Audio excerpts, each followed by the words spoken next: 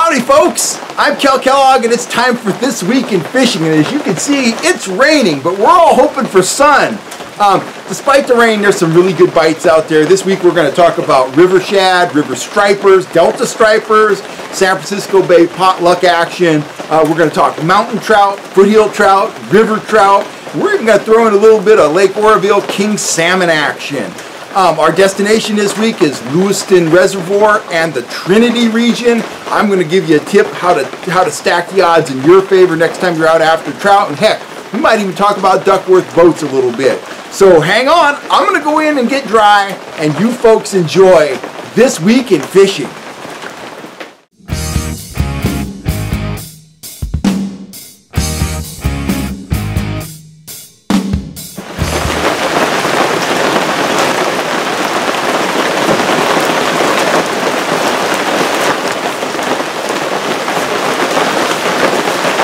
No, it's not March, it's almost June, and the fact that I'm wearing rain gear and a stocking cap and I'm driving firewood back and forth to my front porch is a major clue as to what I'm going to say in this week's Hot Bite Report.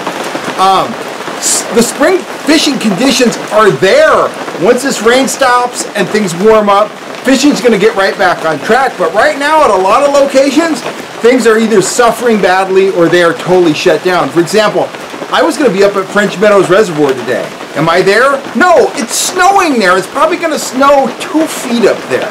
So I'm derailed, on that bite for several days at a minimum, and it looks like we have another week of this unstable weather ahead of us. But let's talk about what the hot bites are right now. Here are my hot bites for the week. Number 1, Lake Davis. Red hot rainbow trout fishing. My buddy was up there before the most recent storm. He had 20 fish to 25 inches while trolling spoons. Very good bite, and it's going to get better as the weather warms and the bugs get more active at Davis. Lake Elmonor, Brian Ricucci, Big Daddy's Guide Service, he continues to pound big fish. He had a 9-pound brown this week, which he caught and released. Tons of big rainbows that range up to 5 and 6 pounds, and the occasional big king. Bug hatches have started up there. Brian's trolling fast. He's pounding them with hardware most days, spoons, minnow plugs, and the rewards are just awesome. So Elmonor's great. Davis is great. Moving down the Sierras, Lake Tahoe, Mackinac, very good. They're also catching the occasional brown, but if you go up there, you're going to get a limit of Mackinac without trying real hard, and you might get a big bonus brown. Right next door, the Kokanee bite at Stampede continues to be very good. The fish aren't huge. They're 12 to 14 inches at the top end. They're biting anything orange, anything pink, easy limits, easy fishing. All you got to do is wait out this weather and get after them, and you're going to catch some fish. Moving down the state further, the hottest Kokanee bite in the state is taking place at Don Pedro Reservoir. Monty Smith of Gold Country Sport Fishing has just been killing them out there. I got some pictures the other day of a double limit. Those fish range from 1.5 pounds to 2 full pounds. Big, beautiful, chrome, football-sized fish. Strongly encourage you to get out there. New Maloney's is good. It's kicking out Kokanee, but they're not nearly as big as the fish at Don Pedro. So that's a great option. Of course, the Valley Striper bite, it just keeps rolling forward. Shad bites are exploding in all the major rivers, the American, the Feather, the Yuba, the Sac. That's very good. That's very steady. The upper Sacramento, the upper lower Sacramento from, say, Redding to Red Bluff, great fishing, wild rainbows, catch and release fishing. You can't beat it. If you've never tried it, I always rave about it. It's very good. In the Delta proper, stripers, stripers, stripers continue to be the big headline. The fishing's very good. You can drift for them, plug for them, troll for them, soak, cut bait. You're going to get a limit. It's that simple. Collins Lake trout. Collins Lake has exploded. It is absolutely full of fish. They are biting. It's going to get a little muddy with all this rain, but it's not going to stay muddy for long, and that might not even shut the bite down. Trollers are getting fish on Rapalas. Bank guys are getting fish on power bait. The average fish is about 2 pounds, and they've got 8-pound fish in the last several days. So it's a very exciting time at Collins Lake. Like I said, the lake is just stuffed full of planted fish. There's holdover fish, and they are all ready to go, and I can't wait to get up there. I got some pictures from Englebright this week. Very good rainbow trout fishing at Englebright Reservoir. Flashers behind worms, that'll get you a limit. Could also soak inflated worms off the bank, that'll get you a limit. So that's very good. Once again this week though, I gotta say, the best bite in the state is live bait potluck action in San Francisco Bay. Big numbers of halibut that range up to about 22 pounds, getting 2 per rod on most charter boats most days. And there are a bunch of stripers in the mix too. Stripers that range all the way up to 12, 14 pounds. And they're getting 20 to 30 bonus stripers a day. When the tides are big, stripers bite. When the tides are small, the halibut bite. And most days, you're getting a mix of both species of fish. Outside, the salmon bite has sputtered a little bit now that the season's back on track. They're catching fish, but they don't have that bite dialed in yet. And the bottom fish action, it's outstanding. Nobody cares. We'll catch those bottom fish later on. Right now, it's time to target those halibut and the stripers. Those bites should hold up really well most of the summer, but get those halibut while you can, man. They're the best eating fish in our fishery in the opinion of a lot of people, and they are on the chomp. Plus, that's just a fun day out on the water. So, there you have it. I didn't mention black bass. There's a lot of great black bass bites going on. I'm sure they're a little off with all this rain and cold weather coming through, but again, those bites will rebound too. But it's all happening now. It's spring, it's almost June, and the downside of this rain is that it's kind of derailed the action in some places, but the upshot is it's going to prolong the spring conditions. We're going to have trout near the surface longer. They're going to continue to bite. We've got a lot of great fishing ahead, so don't get too down in the dumps. We'll be out there soon, and we'll be whacking them, if I ever get done moving firewood, that is. So that's about it. Don't forget, we're not far away from the Eagle Lake opener. You never know what that's going to bring these days. That used to be lights out limits. The fall fishing's been great up there, but we'll see what the opener holds this year. Sometimes it's slow, sometimes it's hot. It's always worth the trip. And remember, you get up to Eagle Lake and you're struggling, Elminore's 45 minutes away, and you're not going to struggle there. You're going to have to work for your fish. If they're there, they're biting, they're big, and they're bad. So anyway, I'm going to be traveling the state soon. I'm going to be hooking a bunch of trout and other species. So we'll catch you next week on This Week in Fishing. And hopefully, at that time, it's going to be sunny and this rain's going to be gone. And we're all going to be smiling and yelling fish on. Anyway, thanks a lot, folks. We'll catch you next week.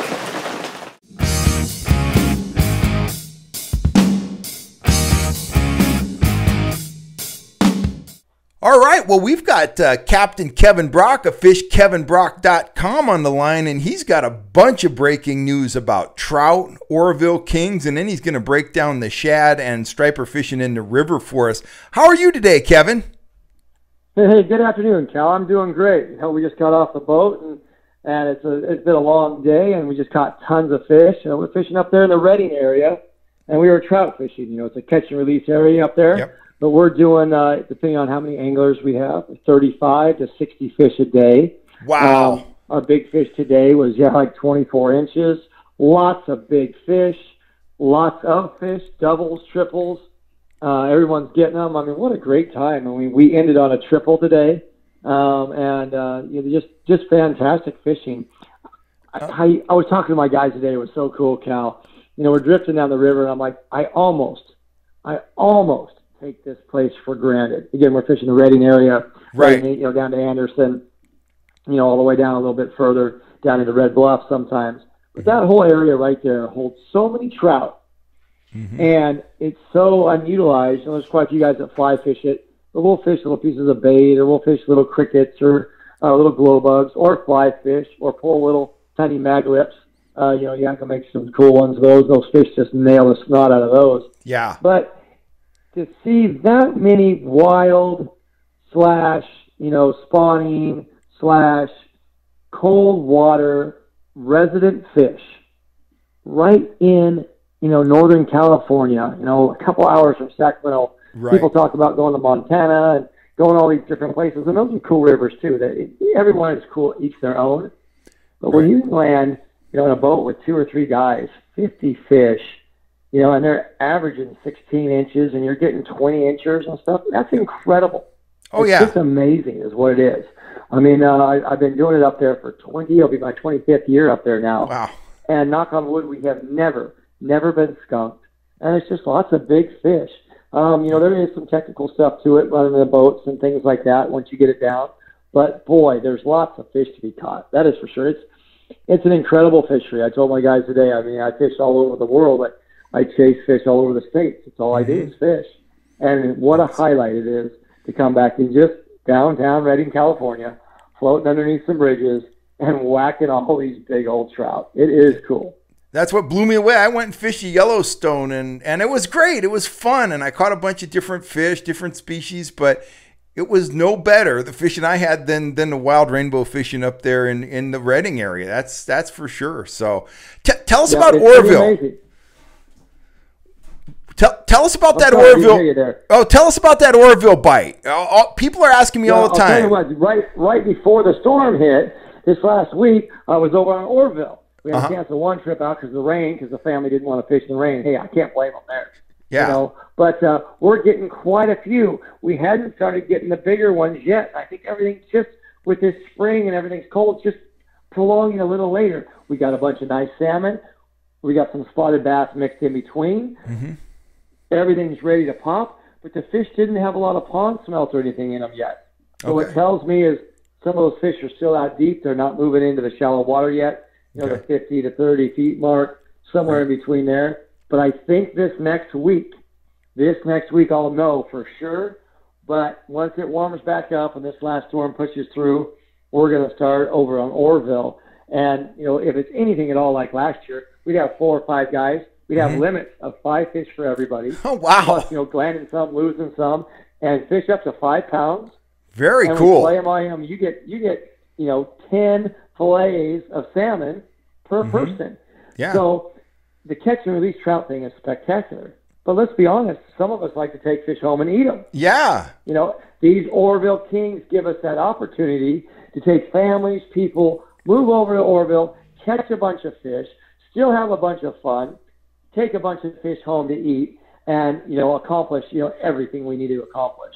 So that's a neat fishery. We're bouncing back and forth on that. I got a couple boats every day, either one on Oroville, one on up in Redding, but we're just running back and forth like crazy. So it's a really neat fishery if you want to catch and take home some fish. That's cool. I've been getting a lot of questions. Guys are all fired up about the Kings, and that's great news that it's getting started up there. So there'll be a lot of happy people. It's just getting going. I was getting some limits for a couple people, but it was tough to get limits for 4 or 5 people. Mm-hmm. And so I think that we're just right at that point. As the bait's going to start moving up, it's going to push those fish in, so we're ready to rock and roll with that. Very cool. And of course, you were telling me the shad and the striper bite just remains really, really good. Tell us a little bit about that, and then I'll let you go. It is amazing. It's amazing. A few weeks ago, maybe 3 weeks ago, you got to hang out with us, and we got to go down. We were in the Butte City area and work down towards Colusa. Lots of fish, easy limits, some big fish, small fish, lots of schoolie fish, just good action for everybody. Well, after, Thursday, we striper fished out of Colusa, and it was a little tougher. We got some fish, down there by the Red Sea, and some fish down by Lupi's all the way down towards Grimes, but we had to move all the way down. There was some fish further down. So we heard the guys were really getting them, even further down, down what we call a Mosquito Beach, all the way down, even up into Beer Can, all the way down into Verona. So some fish were moving back. So I know guys are still catching a lot of stripers. I haven't been on them the last 3 or 4 days. But what we've got now, since Thursday, 3 days, whatever it is. And so what we've got now, though, is all these shad moving up.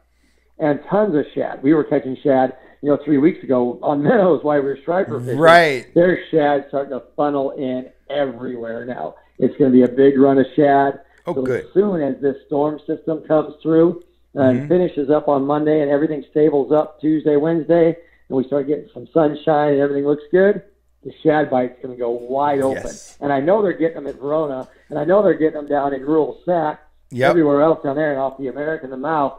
So it's just a matter of time before that blows wide open. I think we're just waiting on the weather. Very good. Well, exciting days here in this prolonged spring we've been having.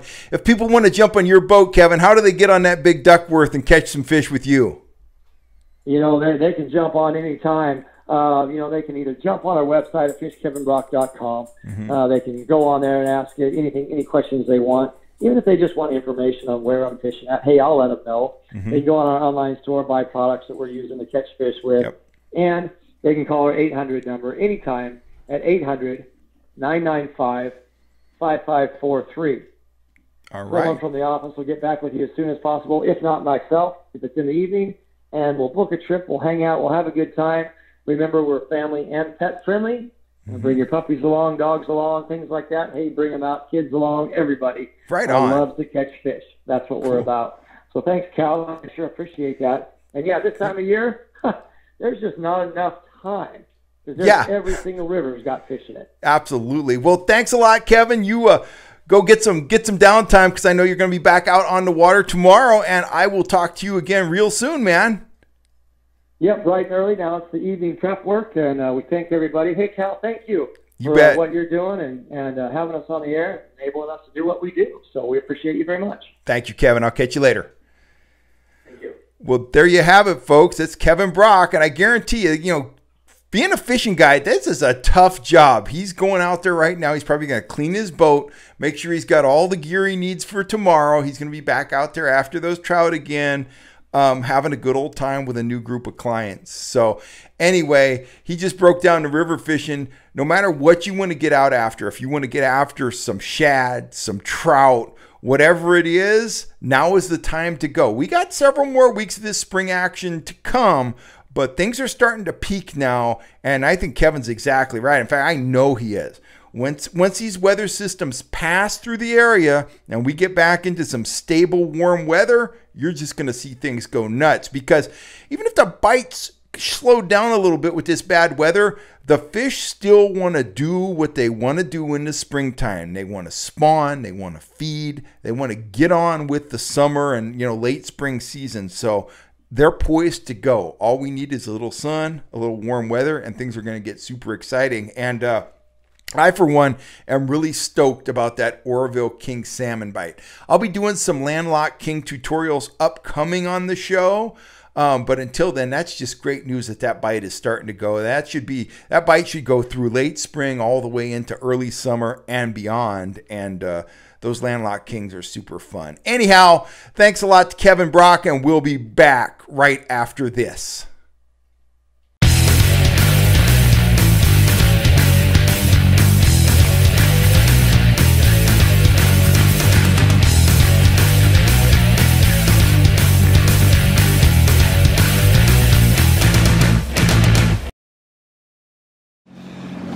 Hey everybody, this is Kevin Brock, and we're out here striper fishing today. We just got done, caught limits for 5 guys, well, plus another 3 on the other boat, so we had a great successful day.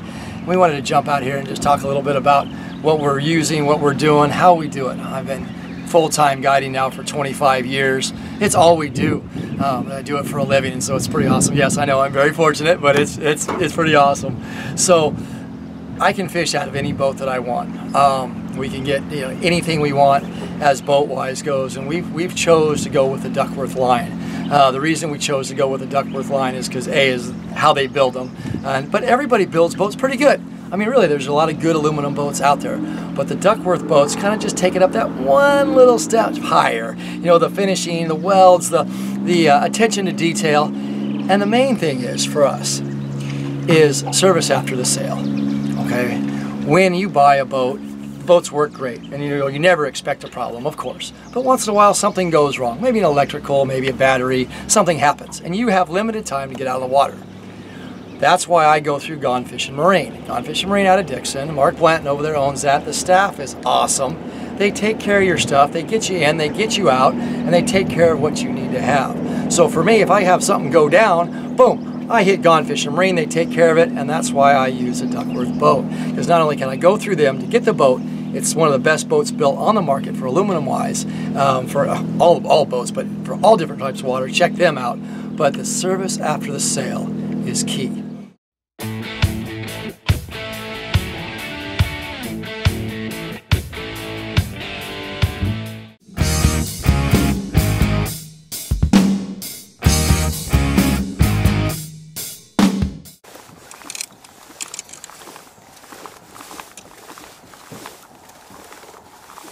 Okay, this is a challenge. I've never fished here before. We're at Lewiston Lake. It's supposed to be shallow and weedy. I'm in 9 feet of water, and I'm letting out a small gold and red Dick Knight spoon.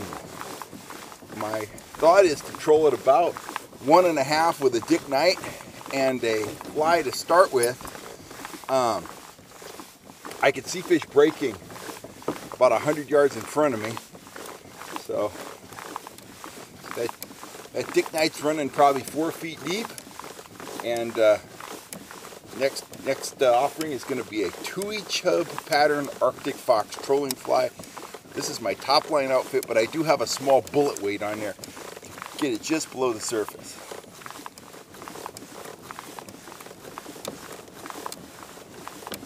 Oh, there's a fish right there already. That didn't take long. Dick Knight, getting it done.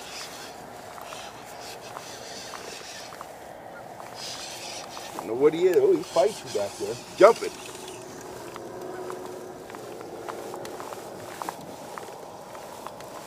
It's weedy in here. Very weedy.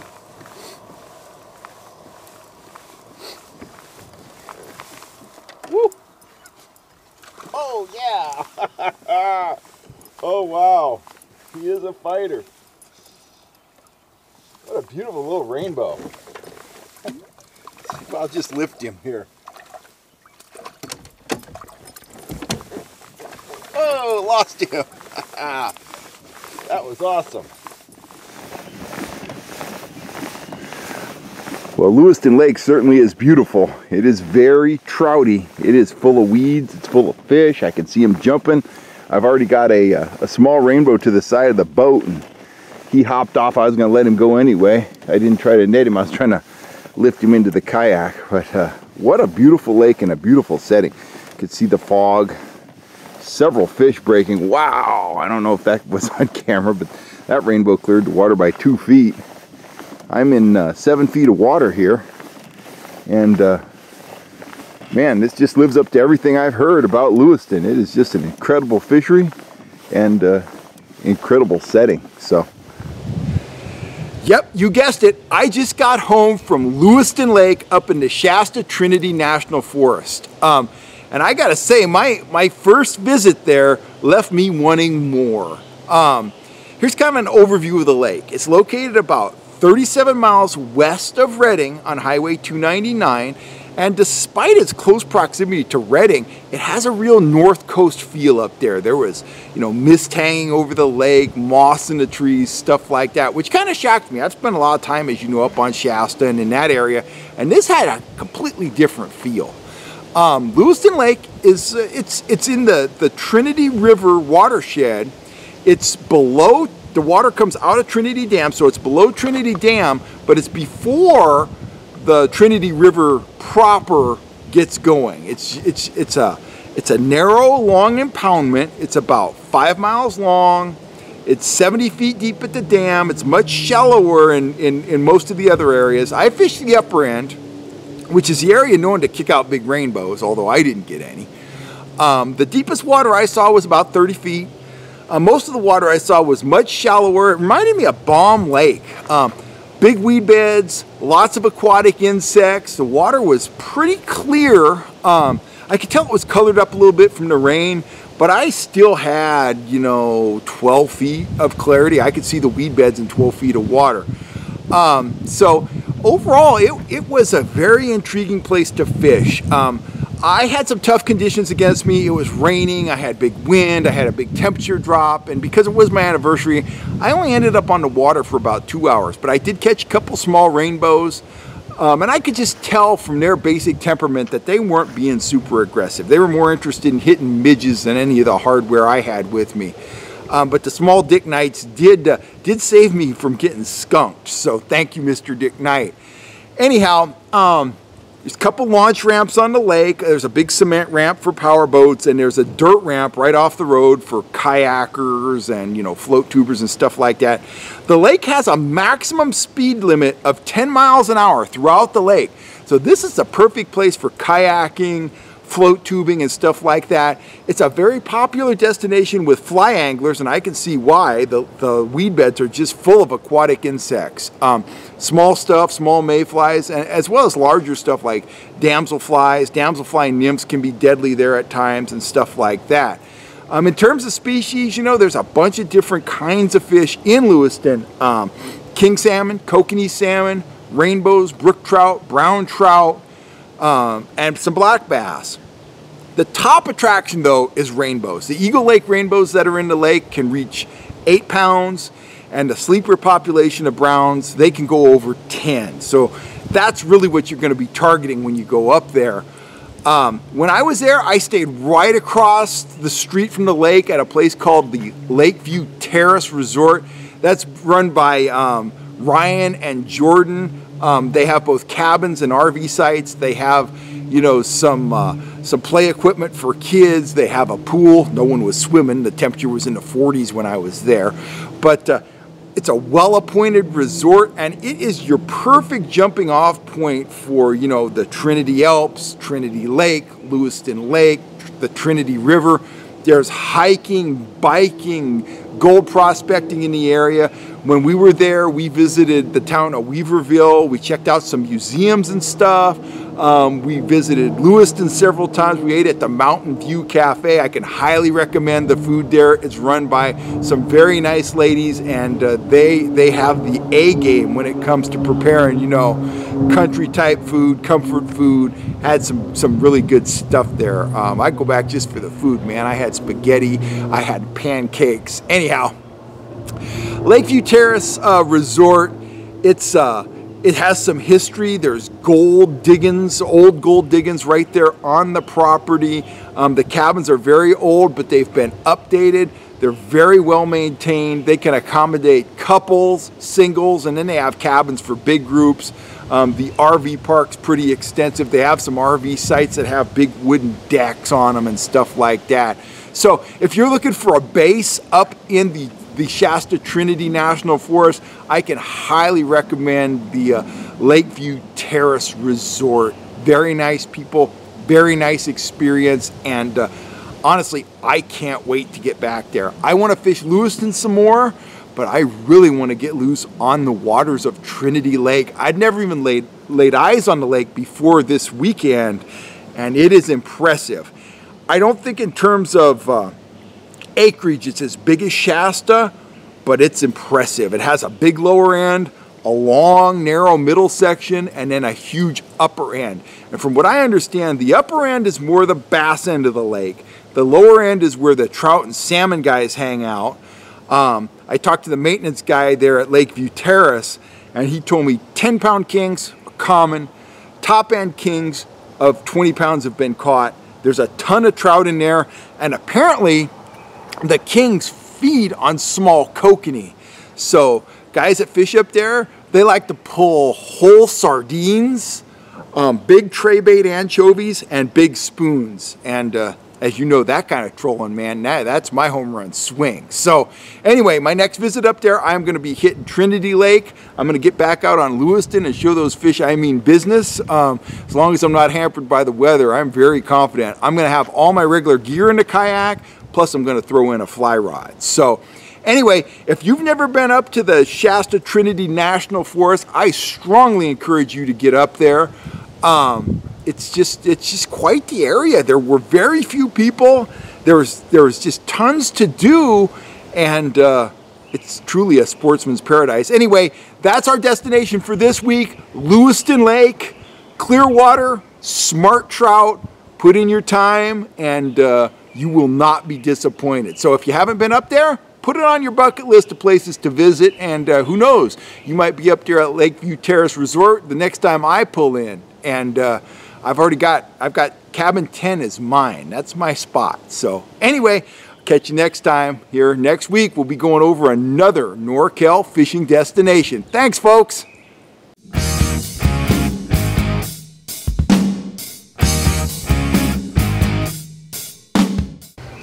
Howdy, folks. It's time for our This Week in Fishing tactical tip. And this week, my message is, don't handicap yourself. Here's the leader material I use for lingcod fishing. That is 60-pound test Yo-Zuri fluorocarbon line. Now, I've caught hundreds of lingcod on 25-pound test monofilament leaders, but I don't use that anymore. I'm not trying to catch a 15-pound lingcod or a 20 or even a 30. I've done that. I'm looking for a 40-pound California lingcod, and that's why I'm running with 60-pound test leader material. Now, could I land a 40-pound ling on 25-pound test? Absolutely. But when I'm out there fishing huge baits, looking to hook a huge fish, the last thing I want to do is hook that fish I've been looking for so long, have him brush a rock with the line, and have the leader part. So I go heavier. Now, lingcod aren't leader shy, but even if they were, I'm using fluorocarbon. So again, there's no downside. Fluorocarbon reflects light at the same rate as water, and that means it's virtually invisible to the fish. Let's talk about trout. Here's a couple standard leader sizes that I use for trout. There's some 12-pound Yo-Zuri top knot fluorocarbon, and there is the 10-pound version of the same. And I rarely go below this. Once in a great while, I'll run with 8-pound, but back in the day, we had to go with 4-pound mono to get hit a lot of times because the trout were line shy. They could see that line. It's not the case anymore. So, I'm always trying to catch a 10-pound rainbow. The last thing I want to be doing up at the stump fields at Elminor is running with 4-pound test, hook that fish, have him brush his stump, and he's gone, and I'm full of regret for probably years. Go heavy, put the odds in your favor, because there's no downside with these modern fluorocarbon lines. The fish can't see them, so why handicap yourself with super light tackle? There's also an advantage of using this for your leader material when you're running with dodgers, and I'll tell you why. If you're using a light leader with a dodger and you're using a bait that's you're hoping to transfer action from the dodger to the bait, something like a gulp minnow or maybe a hoochie, maybe a fly, if you use light line, the limpness of the line is going to absorb some of that action, and it's not going to be transferred to the bait real well. I like to use 12-pound test behind a dodger. It's stiff, and I'm getting almost all the action from the dodger transferred to the bait. And when I re-rig lures, let's say I'm going to re-rig an Apex or I'm going to re-rig a wedding ring spinner, I rig them up on 12-pound test fluorocarbon line. There's no downside. I'm getting more power, and I have almost full invisibility, so I'm getting just as many strikes, but I'm putting more of those fish in the boat. I can run a tighter drag. I fight the fish less. If I'm going to release the fish, I stress them less. I get them up, I get them into the boat or get them into the net and get them released. But the last thing I want to be doing when I hook a trophy fish is worrying about using gear that is too light. There's a place for ultralight fishing, don't get me wrong, but you want to put the odds in your favor when that trophy fish comes knocking. I'll catch you next time for our This Week in Fishing tip of the week. Anyway, that was awkward. This is Kellogg. I'll catch you next time. I'm signing off for now. Get out there and get after those fish, guys. Nice. Ooh. Oh, power dive. Oh, they are feisty. On behalf of Lucy the Fishing Dog, Wes Ward, and the rest of the team, this is Kellogg signing off. Please join us again next Thursday for another episode of This Week in Fishing.